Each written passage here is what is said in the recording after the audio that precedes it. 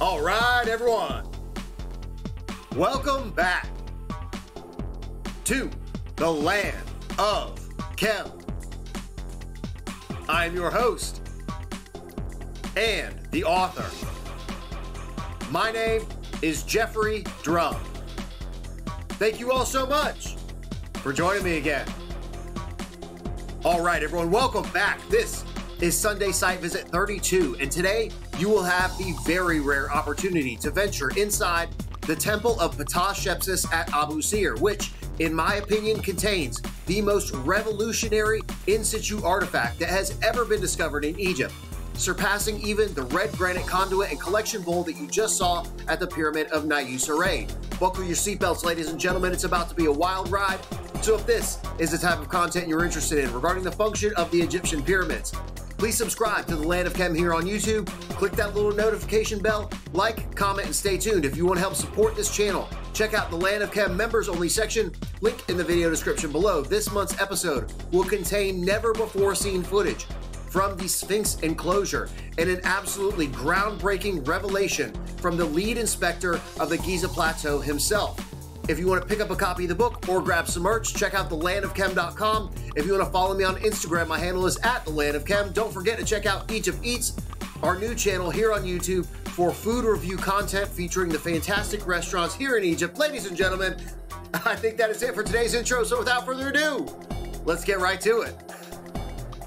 All right, everyone, here we go with tonight's episode. And to begin, here is a diagram of the mastaba or temple of Ptah Shepses that was developed during the Czechoslovakian excavations from 1960 to 1974. And you will see us enter the site over the wall here into this area. Then proceed through the center of the temple into this area with the 20 pillars. Then examine the underground section of the temple, which is located over here, that is connected to the above ground sections through the connecting passageway that you can see here. And the main objective for this expedition was to show my tour guests the most remarkable in situ artifacts that I have ever seen, which you can see here from the same excavations. And at the time, it appears that they had lifted the lid off of this container that you can see here at the bottom left. And inside, you can see the dual layering of this component, with the exterior of the container being made from red granite and the interior layer of white limestone. And here is what these artifacts look like today, with the main lid having been replaced and a second container moved into place beside it, both of them having this dual layer configuration. And you can see here that the fit of the interior limestone layer is immaculate, displaying extremely tight tolerances, which would be required of a functional object of this nature. There is also significant staining on the inside layer of limestone, which to me is an indication that there may have been another third interior layer inside of this container. So this is where things get extremely interesting, and allow me to introduce you to a term and concept that will be relevant in my upcoming explanation of the power source of the Egyptian pyramids, which is called dielectrics. Limestone and red granite are dielectric materials, and if there was a third interior layer, most likely made of metal, that would make for a very interesting configuration for this particular component. And now, hopefully, I have your full attention. There will be a whole lot more coming up soon when I explain exactly how this entire system works. But these containers aren't the only perplexing, out-of-place artifacts at this incredibly mysterious temple of Ptah Shepses. There is also this exceptional piece of stone, which is extremely rare to find at any site in Egypt. This is the same type of material that I discovered during my private special permission access into the Pyramid of Userkaf in Saqqara in the smashed up fragments of the container inside the primary reaction chamber. And I have another breakthrough episode coming up explaining this bewildering material coming up soon. But for now, let's take a journey inside of this temple so you can see these containers for yourself. I hope you enjoy. following these guys. They know where they're going. They know the easy way.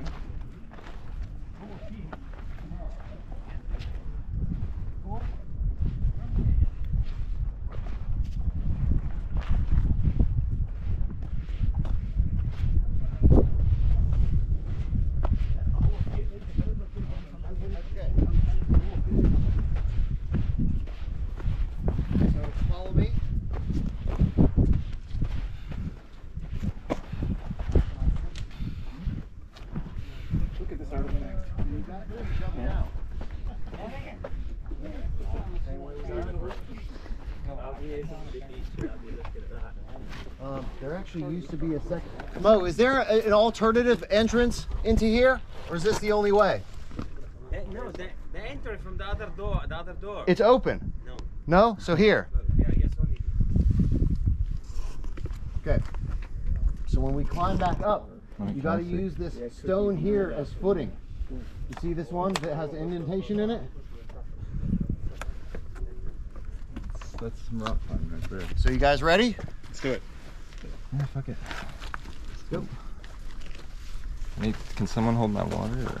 Yep. Can someone hold my hand? I am going.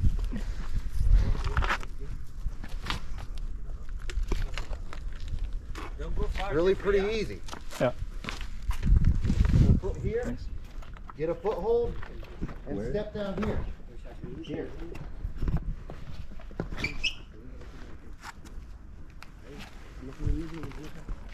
Hey, Mo, you know I'm not And you can grab on this on the way back up. Get your foothold and back over.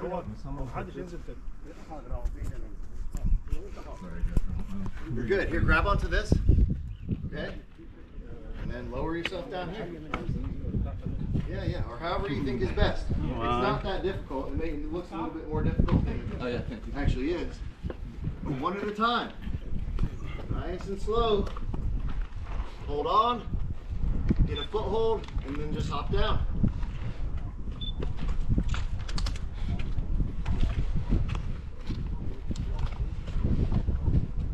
Wow. Yo. There you go. Success. You can throw them down. I can So away from you. Got climbing shoes on. Yeah, perfect. Put them to use. You have the more full one or what? The small stone is moving yeah. a bit. Yeah, small stone is the moving pose. a bit.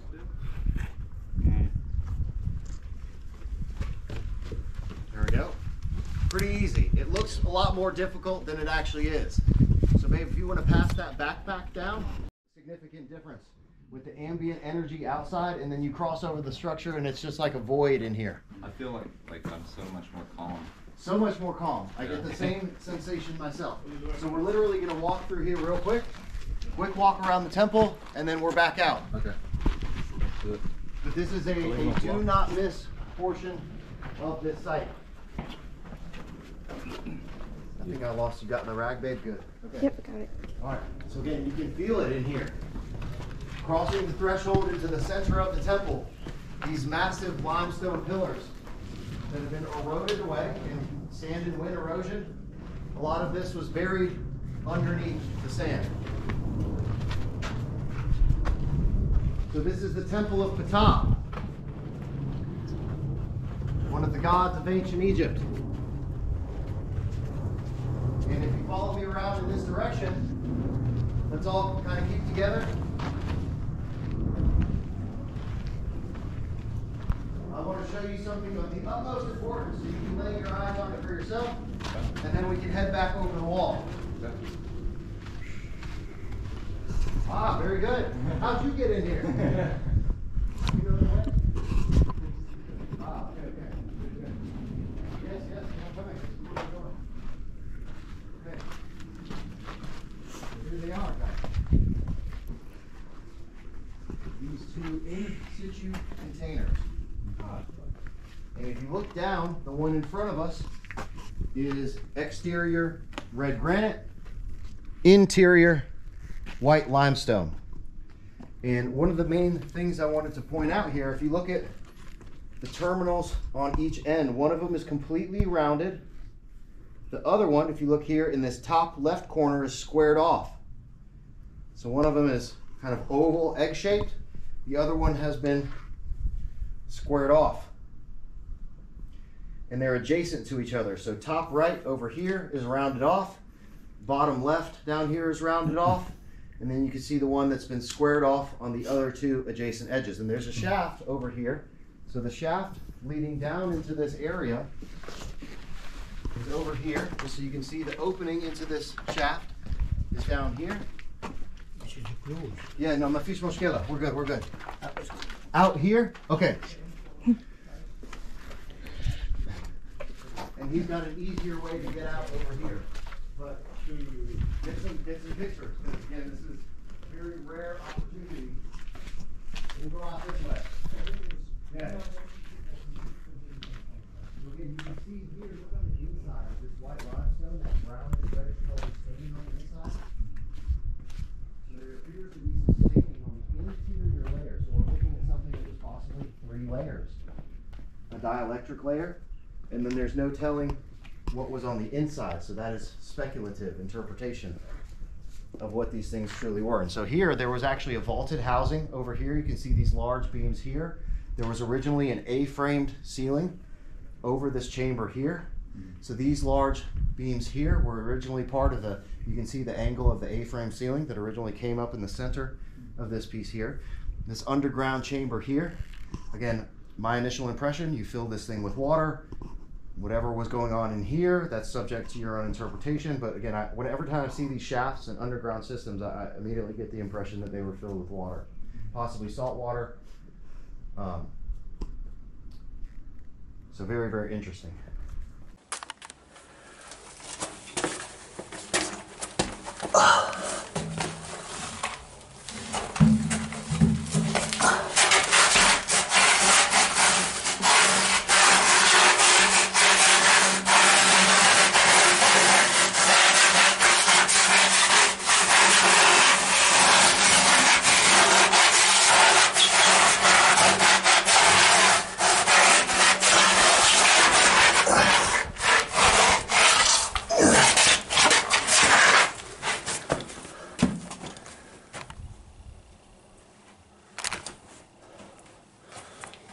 Bats.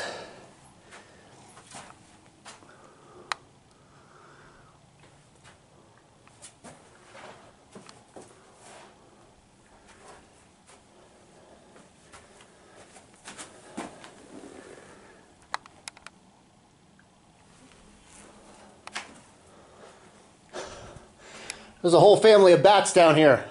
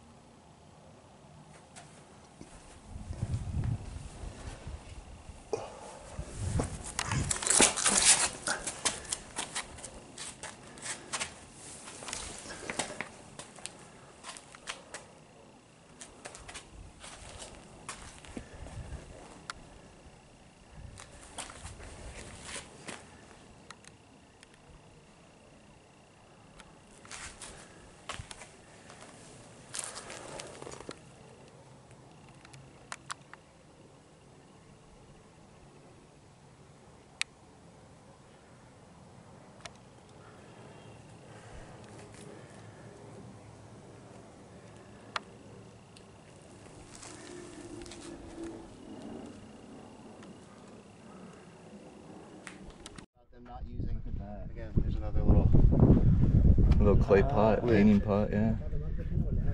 Or maybe that's the insulator for the cap. Okay, so last but not least, the Pyramid of Sahure. And I think we're right on time, 11:26. Look at that. I think pretty good. Pretty good.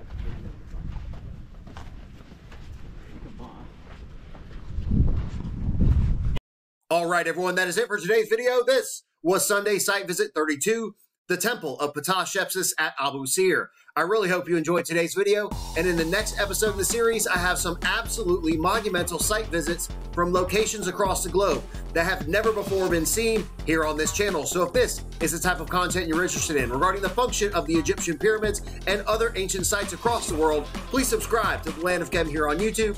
Click that little notification bell. Like, comment, and stay tuned. If you want to help support the channel, check out the Land of Chem members only section or thelandofchem.com. If you want to follow me on Instagram, my handle is @thelandofchem. Ladies and gentlemen, I think that is it for today's video. So I will see you next time.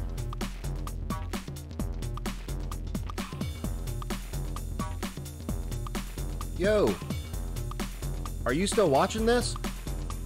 Please subscribe to the Land of Chem here on YouTube. And click that little notification button. New videos coming out every single week. And check out this other episode. Come on, do it. Do it now.